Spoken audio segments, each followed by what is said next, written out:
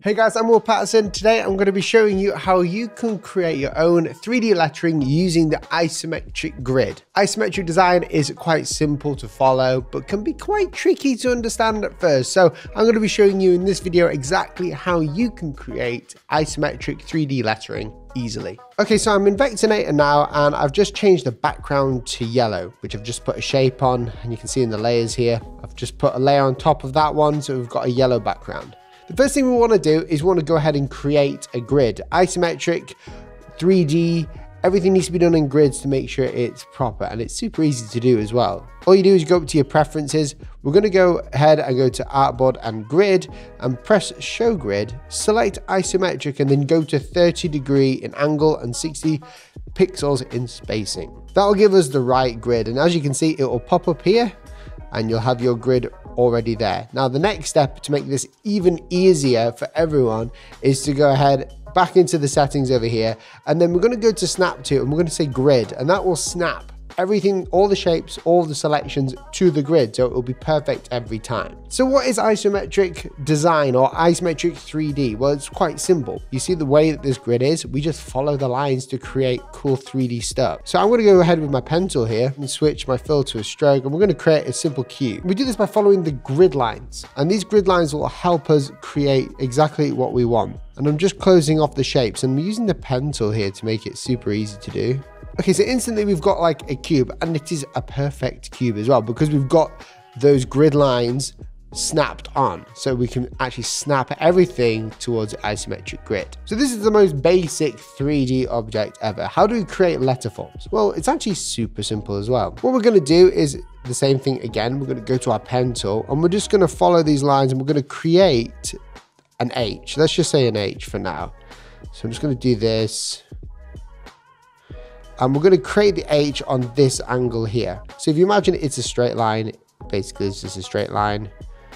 I'm just going to follow it just like we would do normally without a grid. Go ahead and create the crossbar here, make it a bit smaller. So now that we've got this is the perfect start because we've got everything aligned up. How do we make it 3D? Well, we just repeat the same thing again. And this is where it gets quite fun. So up here, we know if we follow this line to round about here, we come back round, we do this, we've created the cube face on the top, so we've got the top level there. Now I'm creating these all in different shapes, just using the pencil and just clicking, because it will just like fall into place exactly where I want it to go without having to worry and like nitpick around everywhere. So down here, we're going to go round like this, create this side, and then for this side here, we're going to create this top bit here. We're just following the lines. Basically, we're just seeing where it will take us and where we can go. We just repeat over here, take one face down here. And the reason why I'm like drawing them out like this and I keep creating the whole shape is so later on we can color them in. So you can see here, I've made a tiny mistake.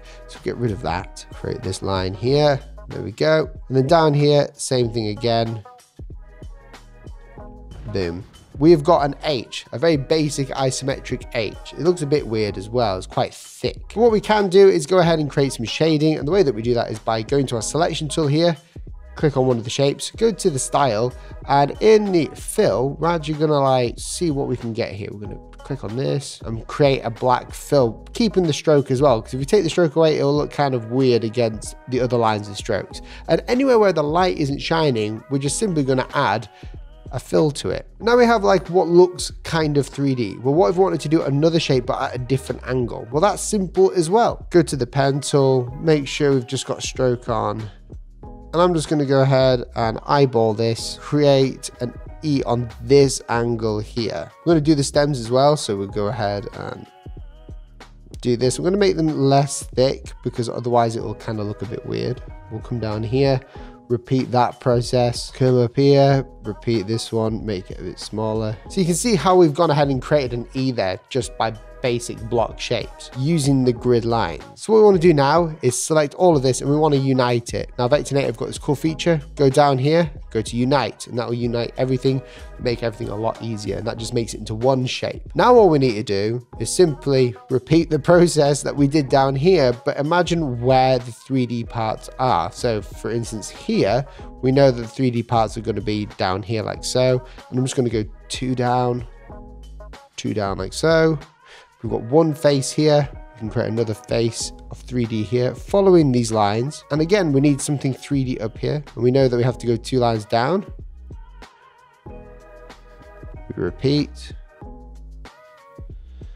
And we've got ourselves the isometric line there. Now all we need to do is, if we wanted to add some color to this or some more depth to it, is add the fills into the shadow places. And there you go, you got your isometric E. It's as simple as that to create isometric lettering on the iPad, and there's so many different ways you can do it, so I would encourage you to experiment with different angles. You can have them any way you like. You can even change the color of each side of these as well, which is really interesting. It can make it look even more 3D, or you can go for the more cartoony approach like I've done here. If you enjoyed this video, please make sure to go download Vectornator, subscribe so you can watch more. Thank you so much for watching.